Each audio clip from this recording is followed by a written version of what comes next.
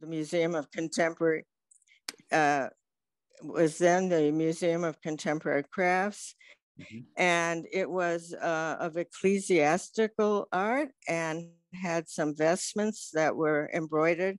And I loved those and thought, well, I could do that. So I did finally start to do some stitched work, and I always liked putting things together.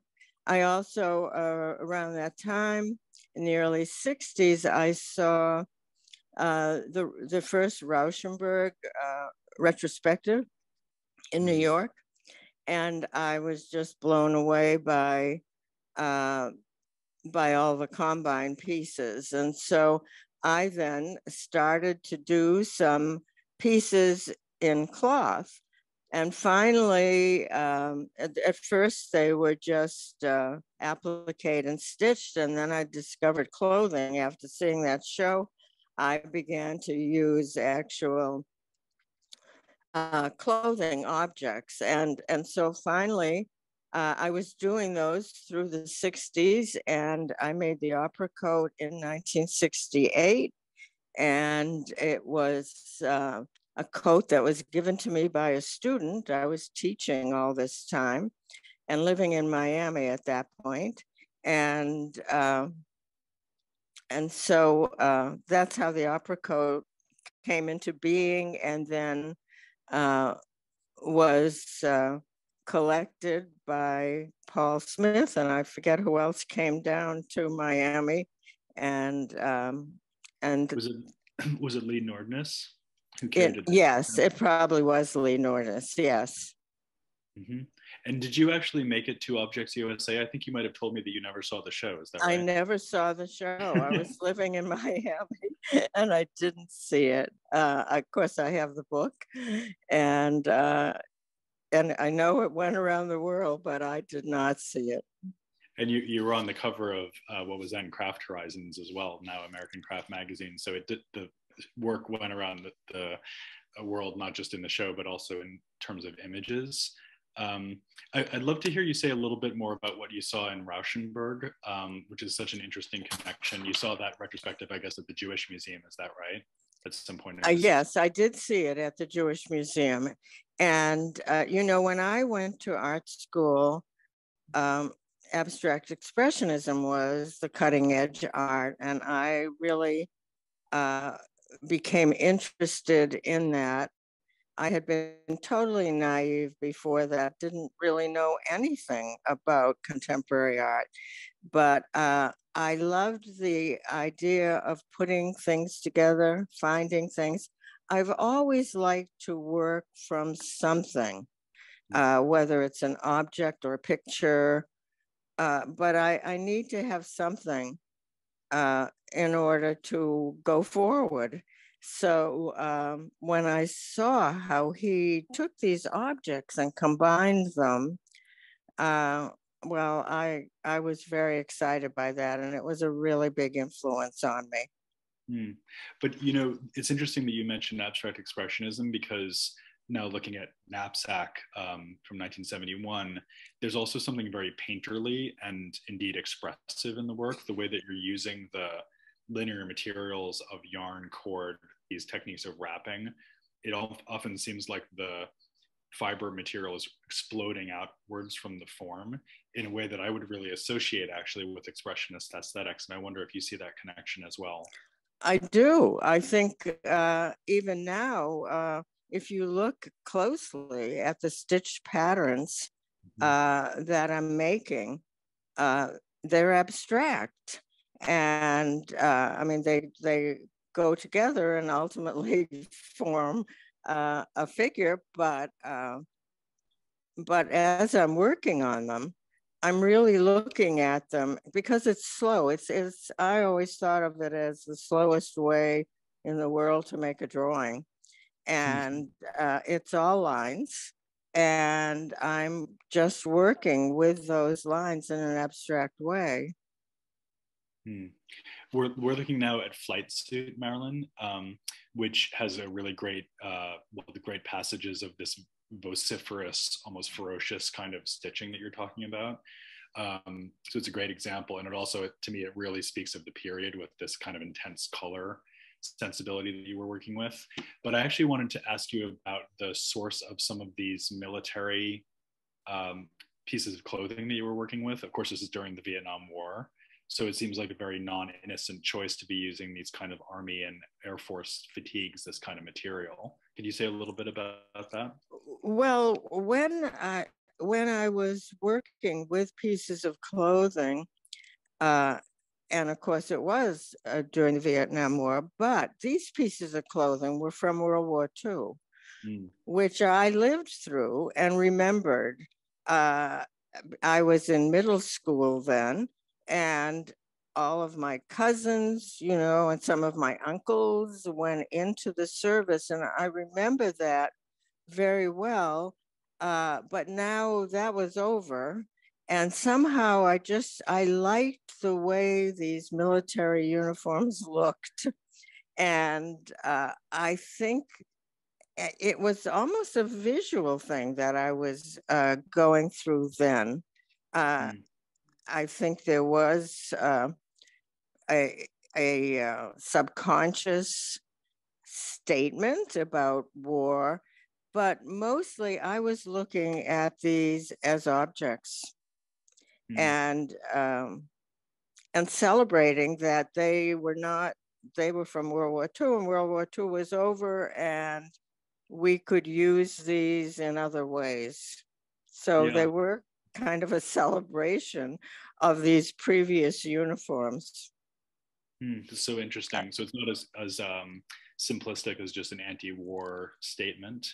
Although I also would say it is very grounded in its moment. I was just thinking of something that Leo Steinberg said about Rauschenberg's work. He said that it had a flatbed aesthetic, as in a flatbed truck. So like anything you put on it would just sort of stick there or sit there. And I feel like Flight Suit in particular, but I think all of these works in a way, they really speak of this moment when the counterculture was colliding with official America's sense of itself. And it feels like you managed to capture so much of what was happening in the country 50 years ago in works like this. Oh, that's so interesting, because I don't know if I thought of it that way, but I I certainly think that probably was there somewhere in my thinking. You were a sensitive register. That's the yes, something like that. Yeah. It might make sense at this juncture just to introduce the character of Bill Wyman, who of course is very important to you in many ways. So we have these two works, one of which on the right is Bill's ceramic work, and then on the left, Bill's bag, which I assume is made from an object that you got from him. Can you talk a little bit about your relationship with him? Yes. In 1971, I went to Haystack School for Crafts for the first time, and I was a visiting artist there for 4 weeks. I knew Bill Wyman just a little. He had gone to Mass College of Art and graduated 2 years ahead of me. And so a mutual friend of ours arranged for me to drive up there with him. And that was like a 6-hour drive. And that was the beginning of almost a decade of being together. Moment of his ceramic work. Marilyn, are you back by any chance? If not, Beth, I'm going to start asking you about Marilyn. Oh, sure. Well, and just a note too, that piece by William Wyman is in our collection. This is which we're very thrilled. Yes, that's part of. We have several works of his in the collection. That's one of them. So it's was really a terrific moment for us to be able to bring these two pieces together. Bill's bag, of course, on the left, that had some of the ceramic elements that Bill had sent to Marilyn to include in the work itself.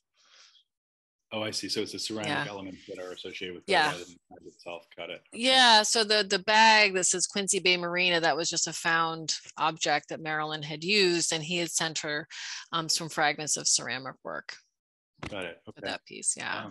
If you don't mind, I'm just going to proceed along until we Sure. get Marilyn back.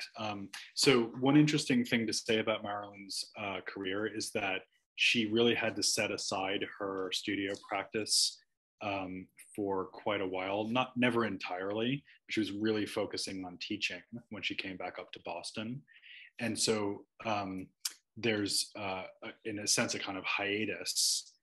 And then she re-enters her studio practice in the 80s, 90s, almost as a different artist in some ways, although you can see a lot of continuity. And this piece, Veiled Nereid, is sort of from that moment of transition. So can you just say a little bit about that from your perspective, Beth? Because I know as a curator, that must have been interesting. It's almost like having a group show with one artist in a way.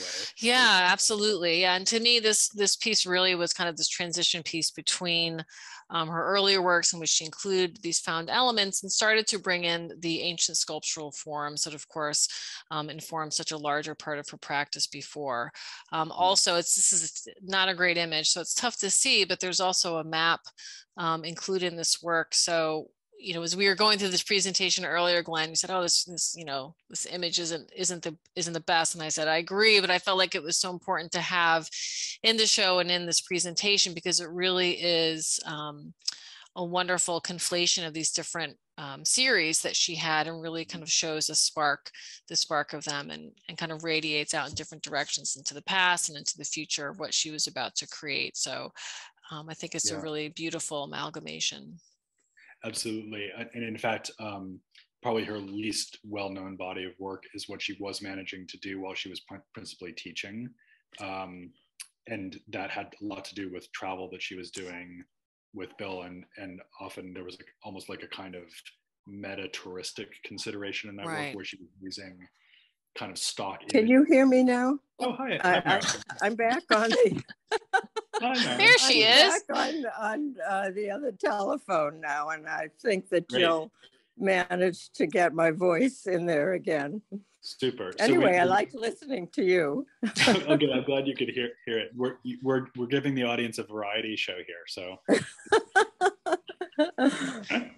every version of a talk about and with Marilyn Pappas, which is great. So we've gotten up to the what I'm inclined to call your mature work, Marilyn, which is this very sensitive sculptural use of stitching to create works that engage deeply with classicism and also, of course, with the figure.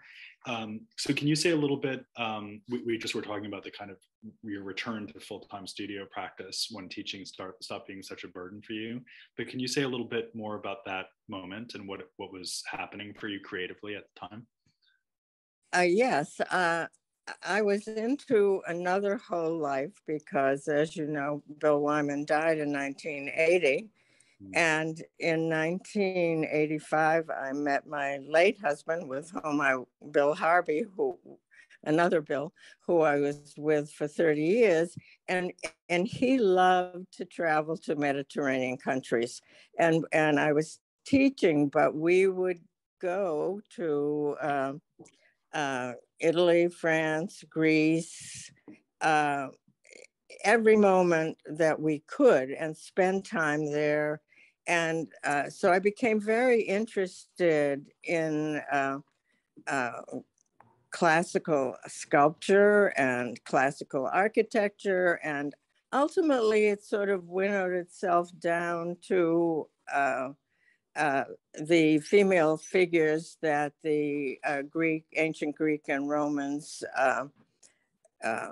showed. And I saw them as such a dichotomy, because we look at them in their bleached out white state and they're missing arms and heads, and we look at them and say, oh, isn't that beautiful?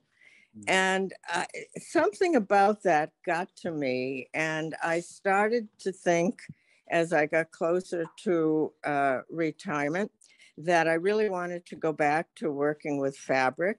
Actually, I had taken my students to New York from time to time. And at one point, the opera coat was hanging over the ticket desk at the museum. And I just really wanted to do some new fabric work.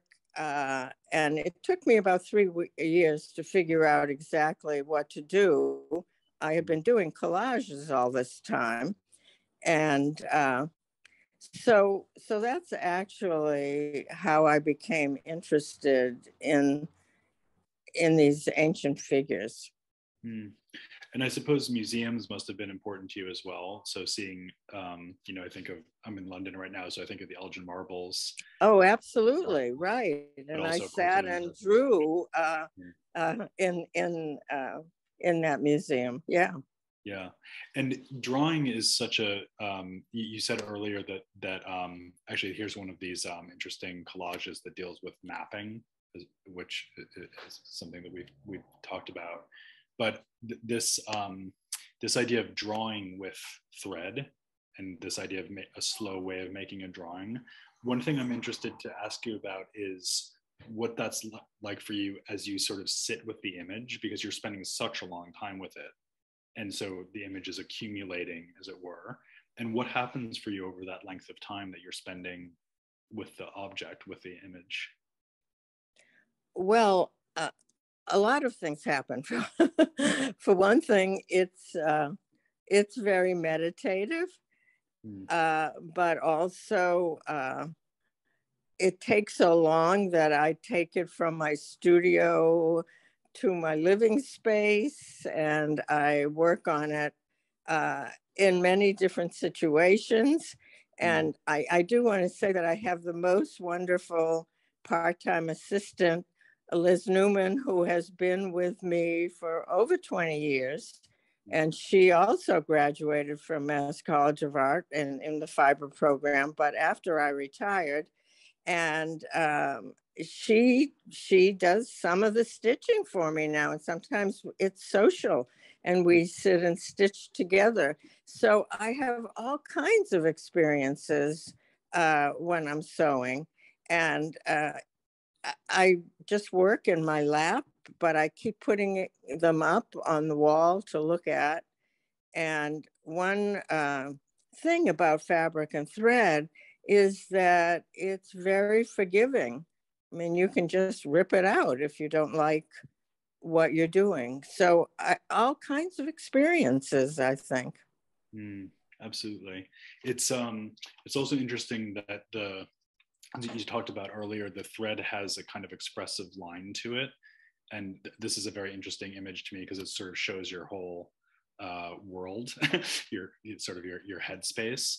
But one thing that people will have noticed is that after a period of working principally in white, blacks, and grays, you started to use color again. So here we have the Gods in Color show catalog, and the awareness. I think most people do now know this, but for a lot of us, it was a surprise to find out that these ancient sculptures were actually very brightly polychromed. They weren't just white.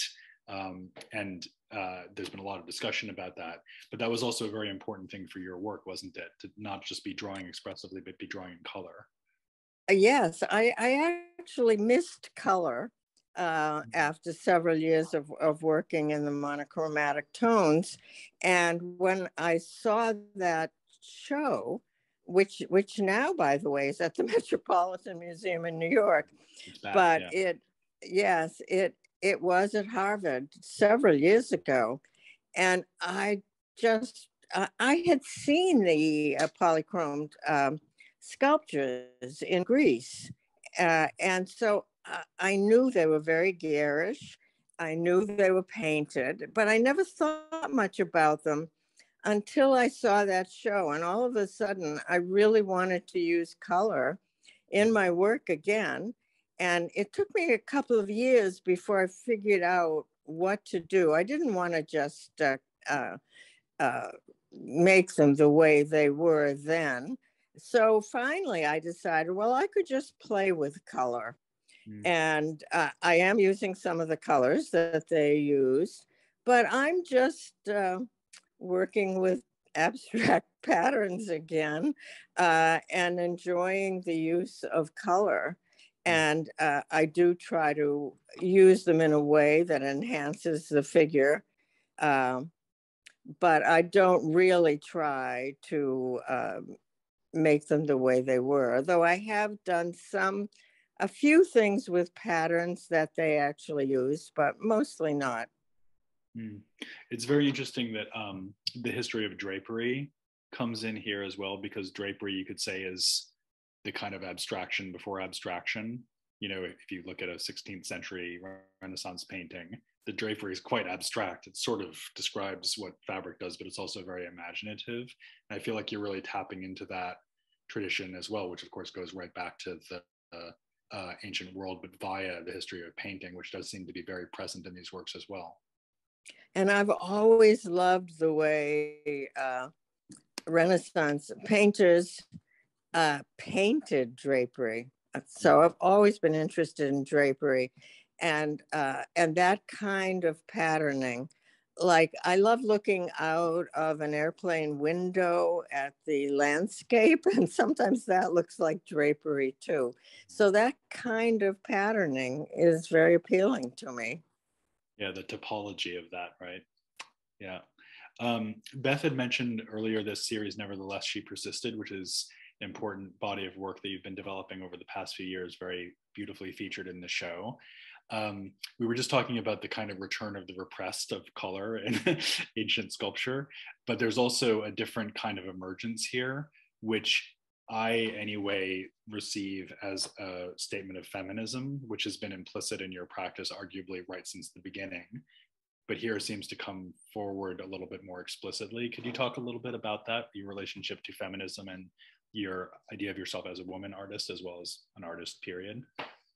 Well, you know, I was an artist. I mean, I've been an artist now for 60 years.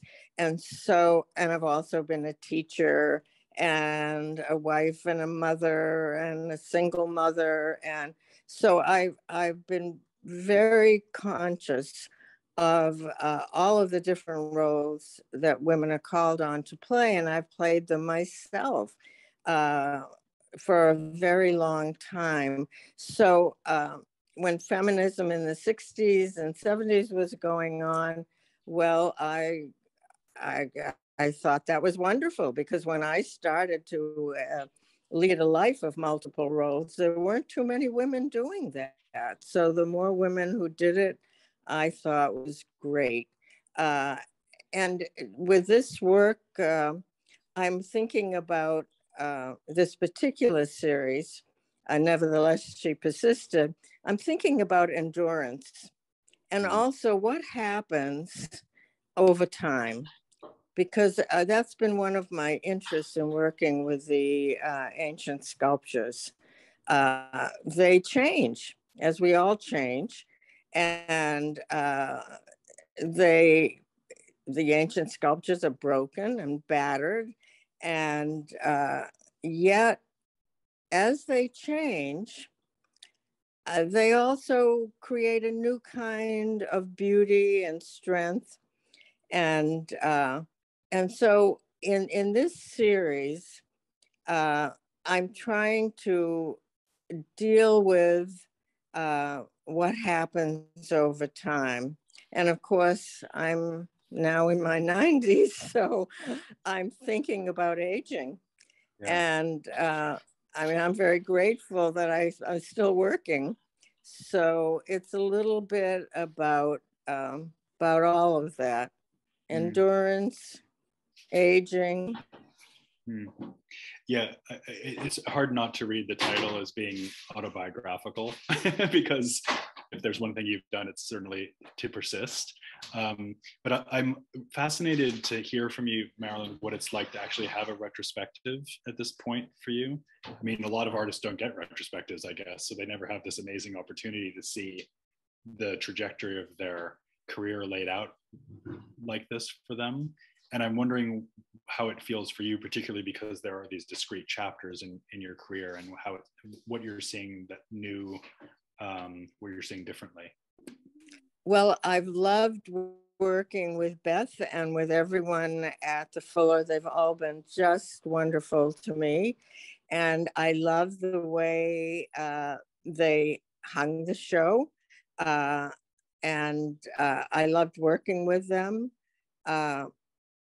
It's been really an interesting experience to see the early work along with the later work. I've seen the opera code in exhibitions over time, but I never was able to get up so close to it as when it was sent to the museum and the show is getting installed. So taking a close look at these early works and then seeing how they somehow morphed into the next work that I did and then the next work, I see both similarities and differences. So it's a wonderful opportunity for an artist, I think, to have a retrospective. And I love this gallery and I love this museum. And, you know, I grew up in Brockton. So it's a very interesting return for me. It's, yeah, and I should say, at the risk of inserting myself into the narrative here, that I was actually an intern at the Fuller Museum when I was, I want to say, 19 years old. So there's a lot of, you know, there's a lot That's of Fuller wonderful. energy Yeah. in our lives, and it is indeed wonderful to see the show coming to the beautiful galleries there. We have a few minutes, so I think it would be nice to take questions for Marilyn, and I think the easiest way to do that would be if people just put them in the chat and I'll read them out so we don't have any more technical mishaps. As people are thinking about what they might want to ask, Beth, do you have any questions you'd want to pose to Marilyn here?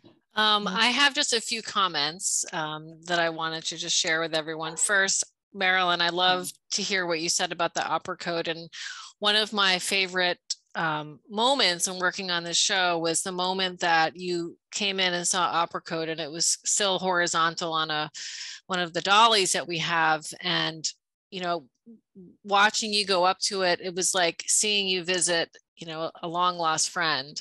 And I remember you commenting that you so rarely get to see it up close. And that, you know, that was just a special moment for me to see you kind of reunited with such, you know, an emotional, wonderful piece.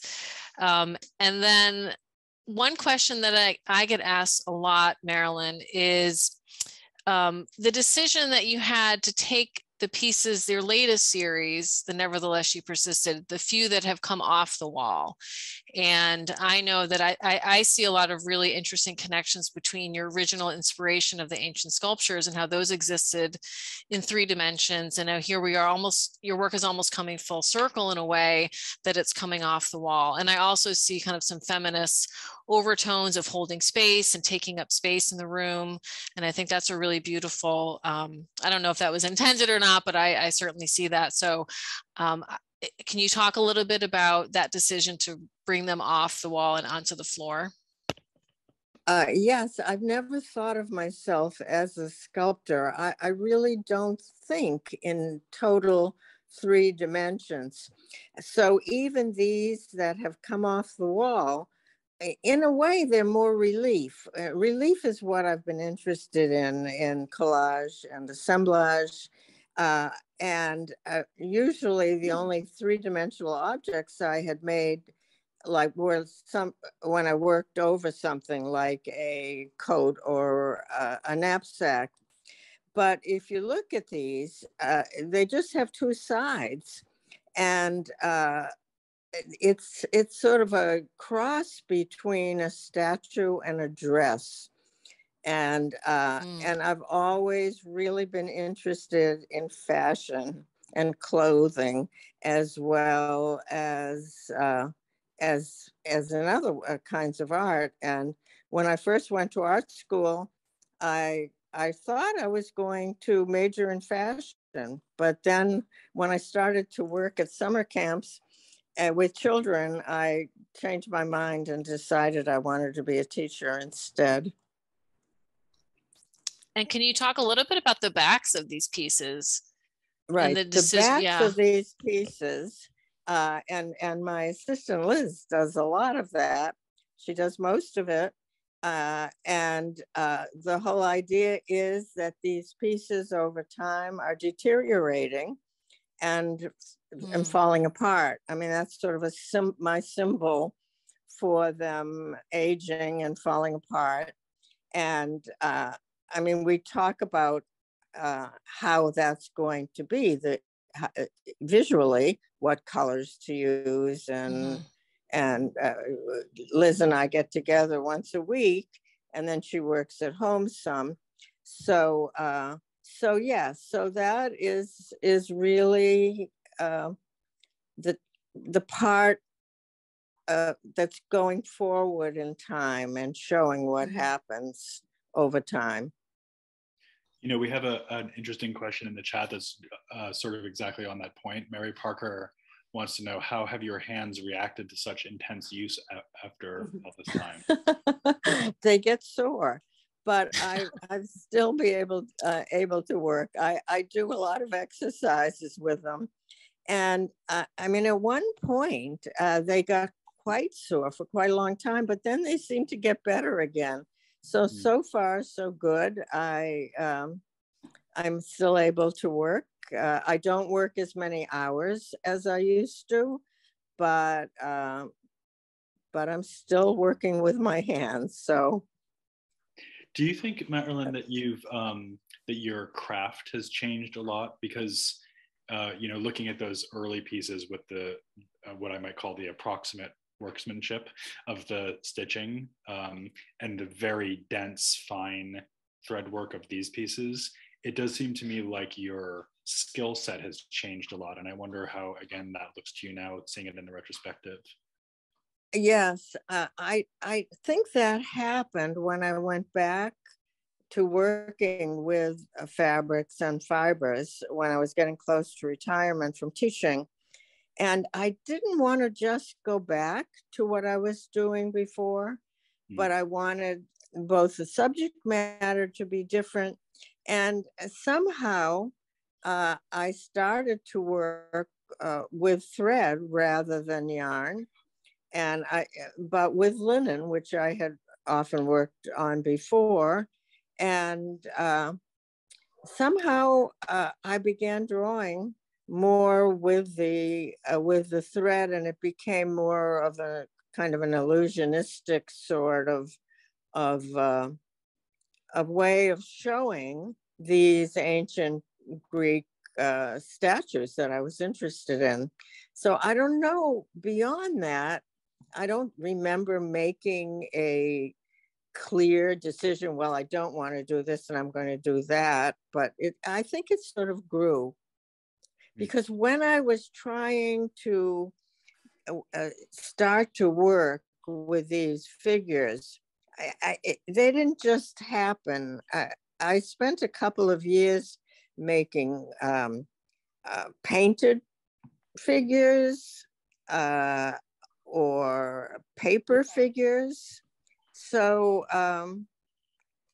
finally, the stitching came back into it. And somehow this just grew. You know, we have another good question that's very much on that point, and this is from the artist Laura Petrovich Cheney. Hi, Laura. It's good to see you here. And Laura asks, can you please describe the relationship between working on fabric stitching, collage, and drawings? Do you work each piece independently until its completion, or do you sew for a bit and then draw and then sew again? I'd love to know your process between materials. Great question. I have in the past done some collages while I'm also stitching, but right now it just takes me so long to do these pieces that I've spent all of my time just stitching, and one at a time because they take so long. But I keep thinking I would like to start a new set of collages. The last set of collages was inspired by some old masks that a friend gave me. Thank you, Judy. And so I don't know. She's given me some more masks. I have been thinking of doing that, but I haven't actually started it yet. Great. And I just wanted to put this mask up so people can see that, because that's, of course, another consistent. Yes. I think what interested me there was that the eyes are not cut out of this mask. So I think of them as kind of looking inward at planning a trip. And then the maps are with all of these lines going every which way. Reminds me of when we used to take these long driving trips in Europe, and would be studying paper maps and planning with them, and then actually using them when you're trying to find your way. And I think this is nostalgia for that kind of traveling, which we don't do anymore. That's right, exactly. Well, we're in the age of Google Maps now.